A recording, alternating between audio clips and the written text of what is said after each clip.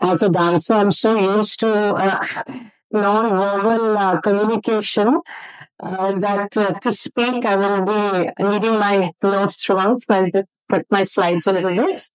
It's going to be so different from the talk that we just had. So I just come from the other spectrum, and such a pleasure to be with you all today to share my journey on dance and music and yoga and spirituality.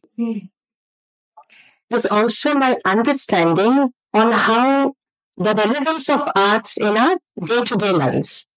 I started learning dance at the age of 8, and by the time I was 15, when, most of my friends were debating whether to take arts or science in the next class, I'd already decided what I was going to do, and that was to dance for the rest of my life.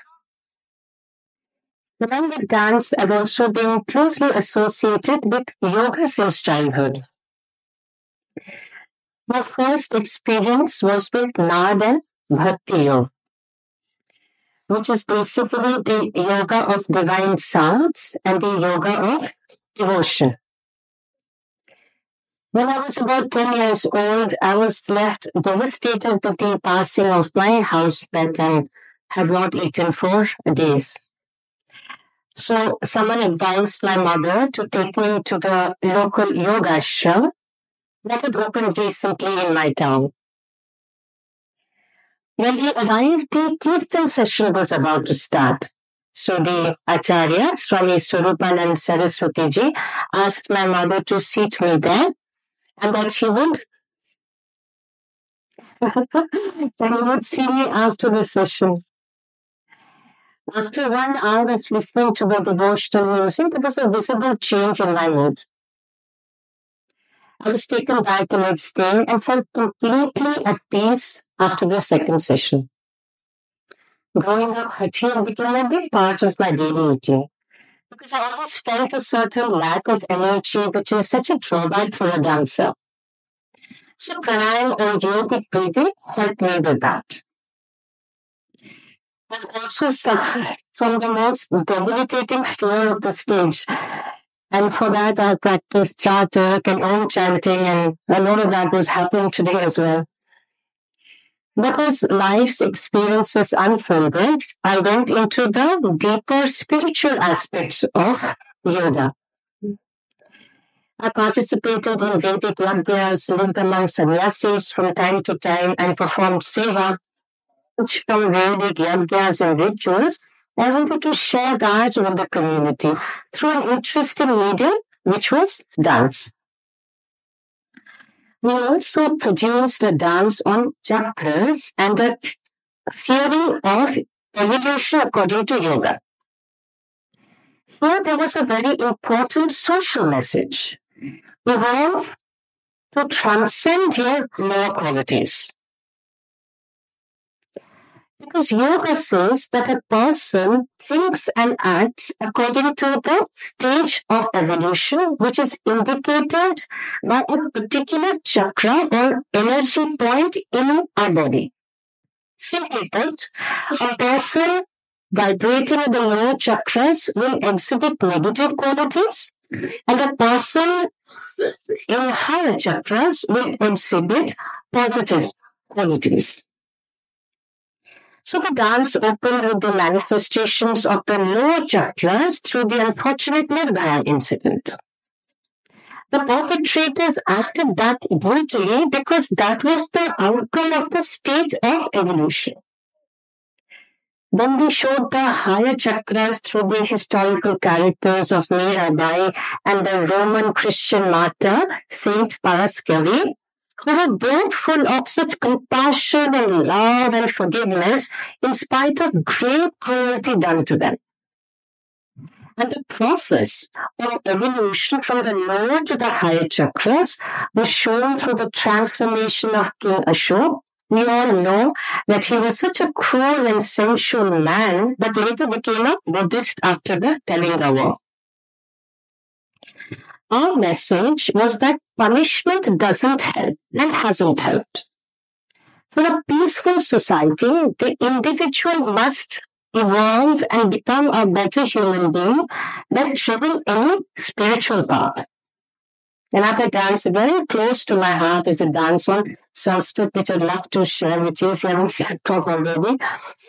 I just received mantra diksha at that time. It's a tradition where your spiritual guru gives you a personal mantra after gauging a disciple's personality so that to improve the quality of our thoughts, because it's our thoughts that create our action and therefore our destiny.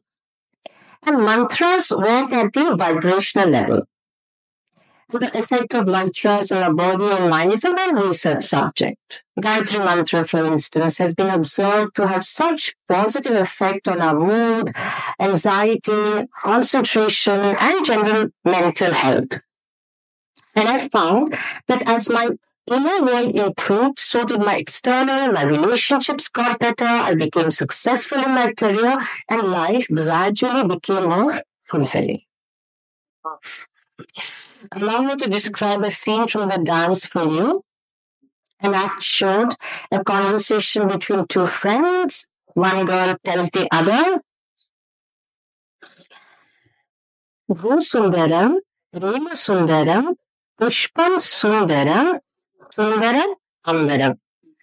Meaning, how beautiful the earth is, how gorgeous the sky is, how beautiful the flowers are, and how beautiful the horizon is.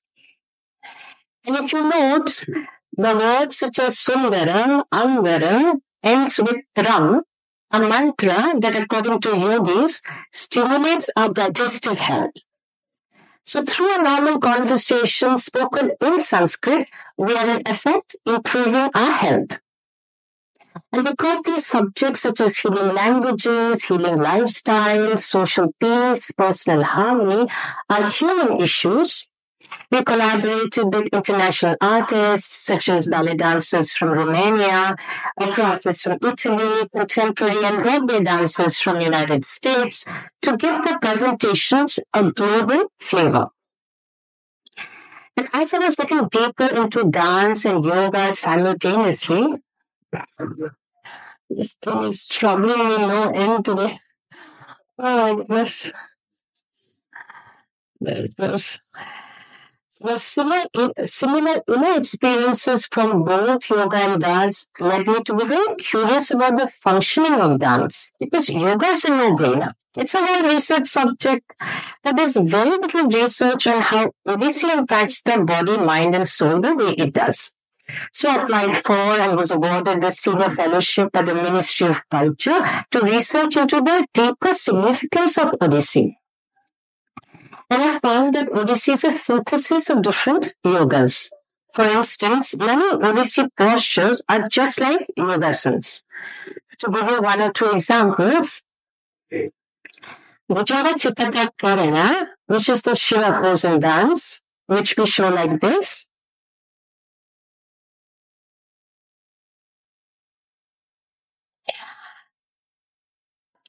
Is Tandavasana in yoga, which is practiced to strengthen our nervous system.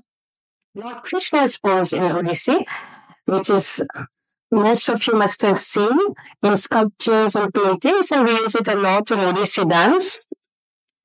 It's called Natvarasana in yoga, which is practiced to treat fear and phobias. Kundabada of Odissi dance, which is like this, resembles the Gorakasana of yoga, which is practiced to attain meditative states, besides making the legs very supple, of course. Not a very good day for me. So, the hand mudras of Odissi are also yogic. For instance, Pataka mudra of Odissi, which is used to depict greens, water, forest, and the self, is known as Abhay Mudra in yoga and is practiced for fearlessness, as the name suggests. And such a modern Odissi dance, which is used to depict beauty, time, writing, among others, is known as Grandmother Yoga and is practiced for mental concentration. Then Odissi uses the Raga system of musical pattern, which is a part of Rag Chikitsa, an ancient Ayurvedic system of music therapy, also based on Nadya. For instance, Rag Darbari works as a sedative, Rag Tori reduces anxiety, and it has been found that just 30 minutes of listening to Raga music every day can reduce your blood pressure. Then the meditative aspect, Odissi uses symbols of gods, goddesses for that. Also, the aim of both Odissi and yoga is moksha, which is sustained transcendence, a most joyful state according to yogis. And dancers too get a thrilling glimpse of that state, I must tell you that. Also, in a research work, I found that across the world, the same mind-body principles are expressed in arts. Trance states have been documented in many dances across the world. So then, yes, dance impacts the individual, that is clear. But can dance impact the society, lead us towards some social development? Absolutely. Research has found that dance therapy is effective in reducing aggressive behaviors in school children in just 12 weeks' time. And I have personally experienced the power of arts in my experiences in Vidyapit Ashram. So Mr. Talanji had asked me to teach dance to the girls of the local community that the ashram had adopted. It was one of the most underdeveloped regions of India, and Swami was working to uplift them in various ways. When I began teaching them in 2018, they were very timid, repressed, and underconfident. But I found gradually they became very self-confident, energetic, expressive, and went on to become very productive members of their family and community. Of course, this was an expanse of methods that Swamiji was using, but that dance too can be a method of personal and social transformation I experienced because of this great yogi's vision. I conclude by saying that we need to include arts in our daily life for our emotional, physical, mental, psychological, and spiritual health. And we don't have to take up a lot of time for this. Data suggests that just 1 hour of musical practice per week plus 30 minutes of exercise daily can be beneficial.